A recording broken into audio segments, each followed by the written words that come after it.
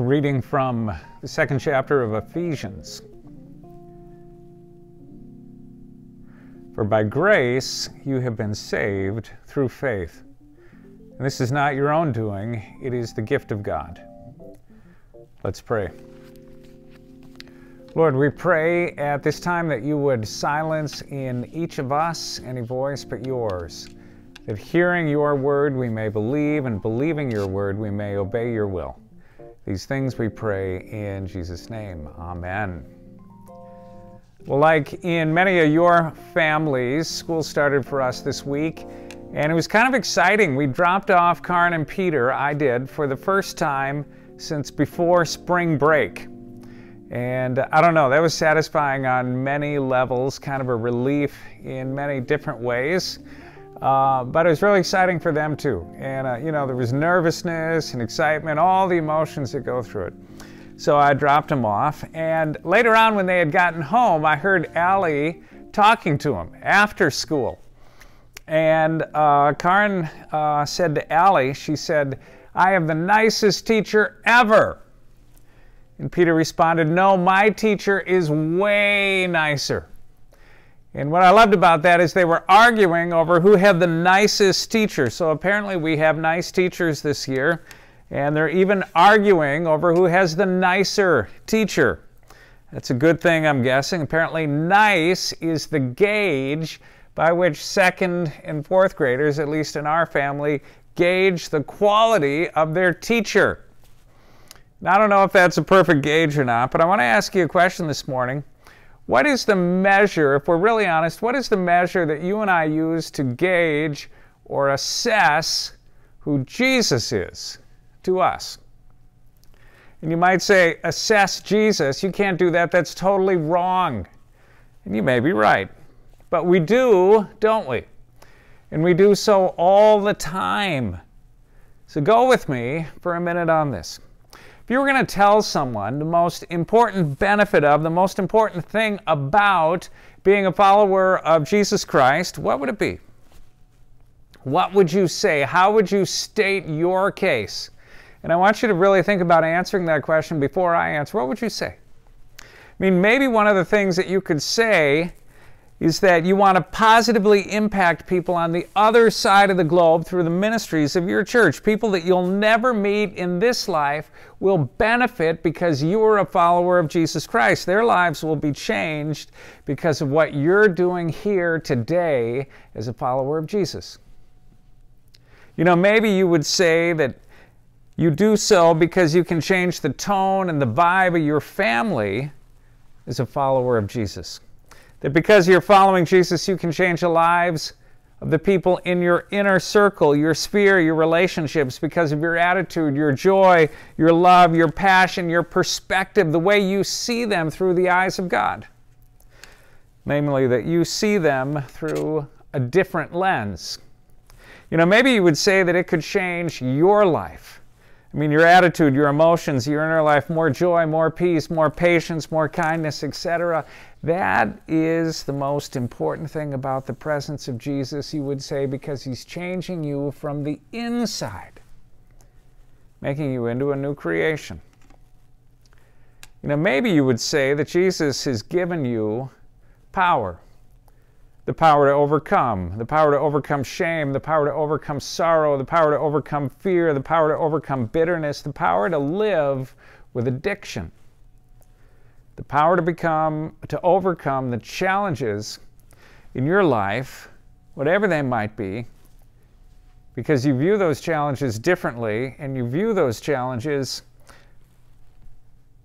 from a life which has been changed, and with someone helping you overcome those challenges, literally the presence and the power of God. Your core verse is probably something like, "I can do all things through Christ who strengthens me." You know, maybe you would say it was the supernatural aspect of faith, that the literal presence of God, the Holy Spirit of God, has promised to take up residence in you, and that's unlike anything else in the rest of this earth, and that is by far the most prominent, important part of Christian faith. That you are a temple of the Holy Spirit, that if this is you, worship is probably a super high priority for you, because wherever the Spirit is moving, wherever the Spirit is lurking, wherever the Spirit is taking up residence in people, you want to be there. Why? Because you can feel it. You want more of that. Maybe you would say that it's prayer, the interaction between Creator and creation, God and people, that you bring before the Lord, the maker of the universe, your burdens, everything you're carrying, everything on your shoulders, and they're received, and you leave them there. You lay them at the foot of the cross. You know, what you've done, what you've been unable to do, what you struggle with, you show up in the presence of God. You interact as you've been invited to do with your Father in heaven. You know, maybe you might say it's confession and forgiveness. Again, laying it at the foot of the cross, receiving the forgiveness that God offers freely, which brings new life. Maybe you would say you have no idea, no concept. You don't even know. Christianity is so new to you, or Christianity is so foreign to you, or Christianity is something you're not sure about yet. And it could be for a number of reasons. Maybe you had a bad experience once. You wrote it all off. Maybe you've just chosen to ignore God. Maybe you wrote God off when something tragic happened in your life, or you'd say that you tried Christianity once, and your perception was that Christianity was more rules and rituals and regulations, more jobs that you need to do, more things that you need to do, more burden to bear, and you just don't have the bandwidth for it. You might say that. And to be honest, you just haven't discovered Jesus yet, and you're not sure how or why. And maybe it works for other people, but you're just not there yet. You're open to it, but you're just not there. And maybe you would say that you experienced God's presence in worship one day, or you made lifelong relationships with people that kind of share the same values and outlook that you do, that you found a way to make a difference in the world, that you're growing into a new way of doing life, that you just experienced good news, and you've just gone deeper ever since. Maybe you would say that there's something within you that just compels you to follow. That even if others don't see it like you do, there's just something in Jesus. I mean, you can feel something that is there. You intuitively realize that there is truth in Him that transcends all these other truths that people are trying to tell you about, all these other arguments in this world that always seem to fall short. And you just can't really name the reason why, but there's something compelling you. You can feel the reason why. You just know it. And you just love to be around other people who are in that same place, even though you know they've got the same failings and shortcomings you do. You're just compelled to be a part of the community, what we call the church. Those are a lot of reasons. You could probably add others to the list. Maybe you have one that's dominant in those. But again, the question, how would you assess who Jesus is? How is it that we're to gauge, measure who Jesus is to us? I mean, whether or not it's wrong to do so, we do it all the time. And our lives are really the visible answer to what we value and what we don't value. The answer to that question. So what do you think about Jesus? How would you assess who Jesus is? Any of the answers I've given there are legitimate. In fact, as I was writing that whole big long list, as I was coming up with them, names and faces of people from this church and previous churches I've been at were all coming to mind because I was thinking about them and the passion that they had. And I said, this person, I remember them. They are or were so fired up about this. But let's turn it around a little bit. How does Jesus assess us? Just an aside, I was reading once about how someone said, we interpret Scripture and we come to our conclusions, but something else that's happening is this. Scripture is also interpreting us as we read it and it comes out in our interpretations. And then what about Jesus? How is Jesus assessing us or interpreting us, you might say? And sometimes we come to some pretty harsh assumptions about what that might be, about what Jesus and God might think of us. You know, think about it like this. We know our shortcomings. We know our failings. We have all kinds of ideas about how God's going to receive them. But you know what we know even more is we know our neighbor's shortcomings and our neighbor's failings. And sometimes, if we're honest, we sort of hope that God is going to give them what we think they deserve, especially you know who. But think about passages like Romans 6. What does it say? The wages of sin is death. And we hear that and we think, well, who has any hope then? I certainly don't. It's kind of how because we know the reality. If we're really honest, we know the reality about ourselves. Verses just like that. And sometimes in our darker moments, we say, well, good, they're going to get what they really got coming. But don't forget the words that immediately follow that verse. Listen to those words. Romans again, 6. But the free gift of God, the free gift of God is eternal life in Christ Jesus, our Lord. Amazing. How do we get that free gift? And if you think about it, it's pretty soft. I mean, that's not a hard line.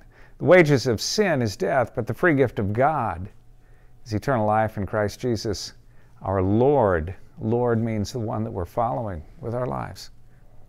In Ephesians 2, verse 8, as I read earlier, puts it like this. For it is by grace that you have been saved, by faith. And this is not from yourselves. It's a gift of God. I mean, do you hear the language in those passages? Two words I want you to hear, gift and grace. Grace through faith. And some of you right now are hearing that and you're saying, yeah, I know it. Tell me something I don't know. I know about all that grace stuff. And maybe that's a sign that you need to appreciate the words gift and grace, I would say a little bit more. There's a reason that we call it amazing grace.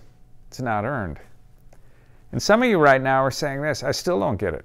I mean, gift, grace, way too easy, not fair.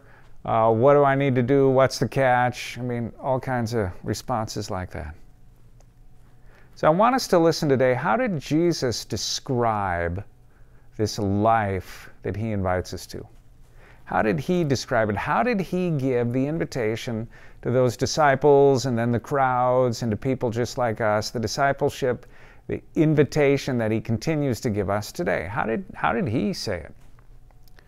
Well, here's what he didn't say. He did not say, believe in me or go to hell. Although that's often how we hear it kind of said to us, at least inferred often, believe in me, so you get into heaven is kind of the other side of that coin.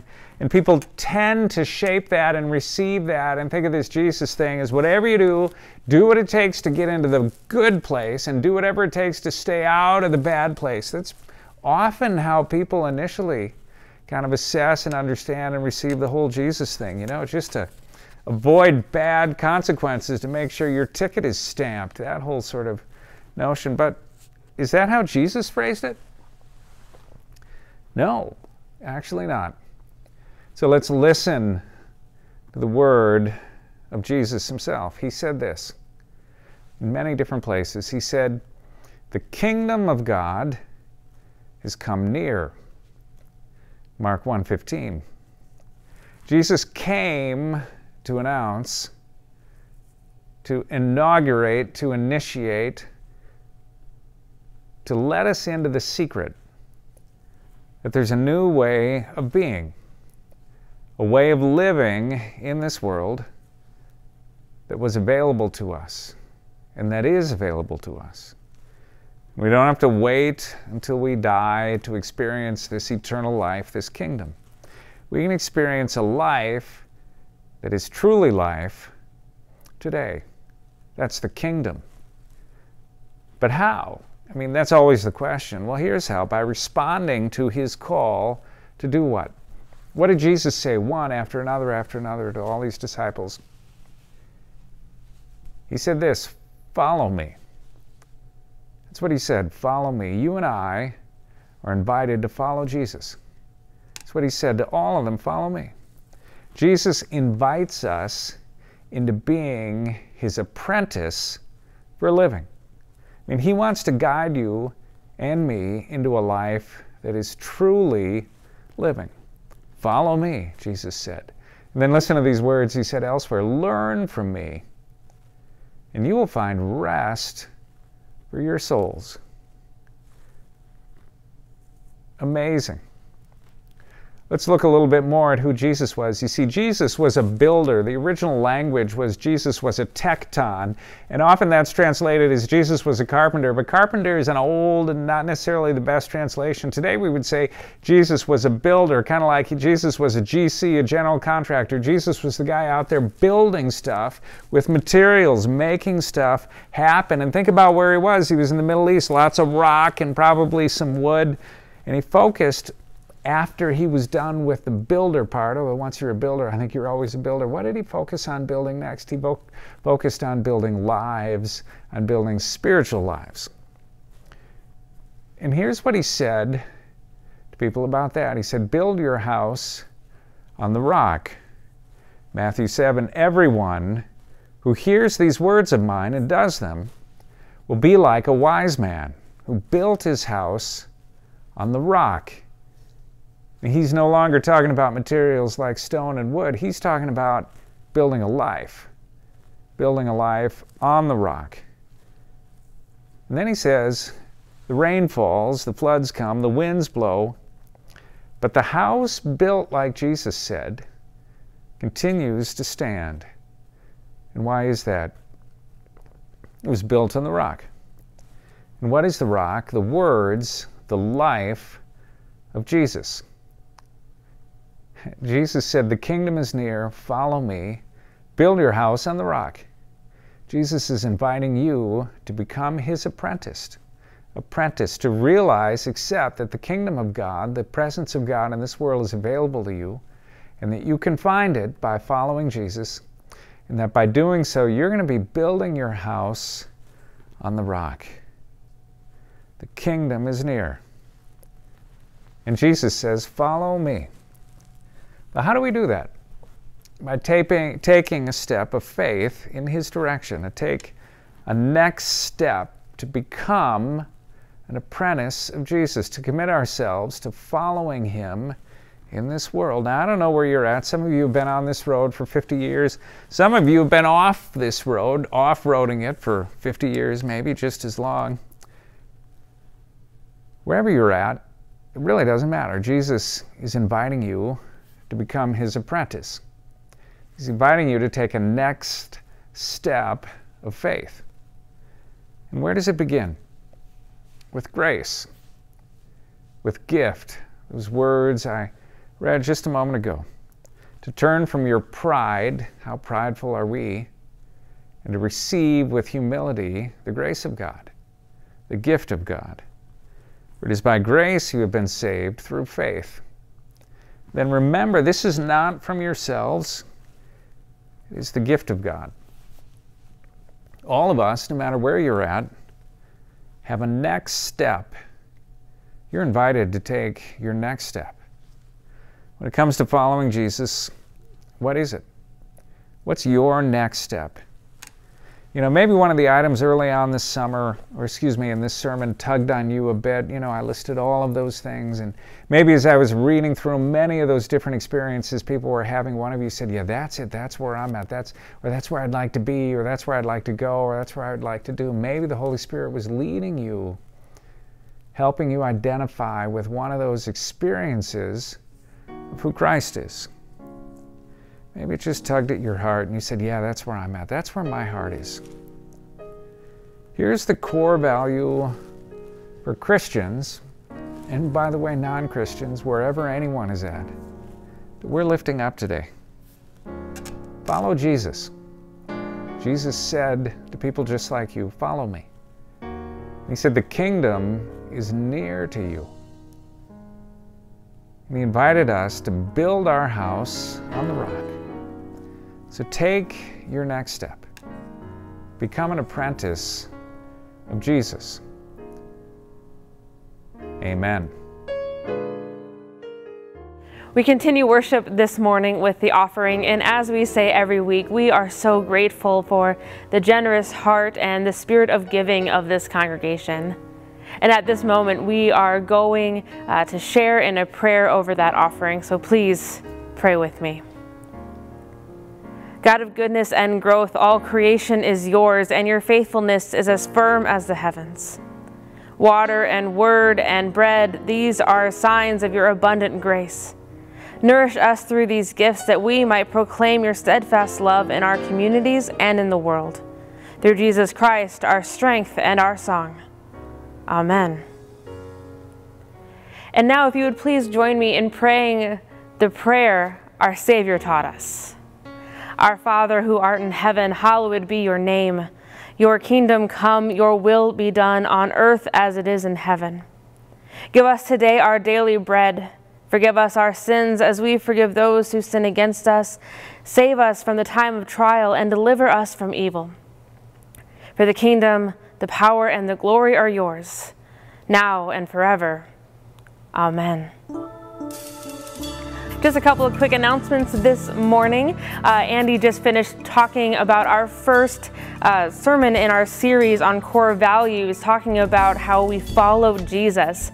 And we will continue talking about a different core value every week for this series, so you won't want to miss any of them. Maybe you've heard the news, the rumor, the excitingness that we are back indoors on October 4th. That is not only indoor worship, but that's kids ministry with Kids Zone as well. We're actually starting all of our youth programming from Kids Zone through Surge, not including Logos at this time though, in October. So you want to make sure to look at your emails for information on that. Now, being back indoors and starting kids ministry back up means that we need to rebuild our teams and we need people to serve. If you haven't yet, we ask you to take a couple of minutes to fill out the time and talent form that you'll find in your weekly e-news and on the Facebook page and on the church website. And of course, make sure you are keeping your eyes peeled for that e-news that comes out every Thursday afternoon and evening. It has all the details of everything that's going around and all our steps and our protocols for how we're going to deal with COVID and how we're going to get back inside. Now, having said all of that, please receive your blessing. The Lord bless you and keep you. The Lord's face shine on you with grace and mercy, and the Lord fill you with peace. Amen.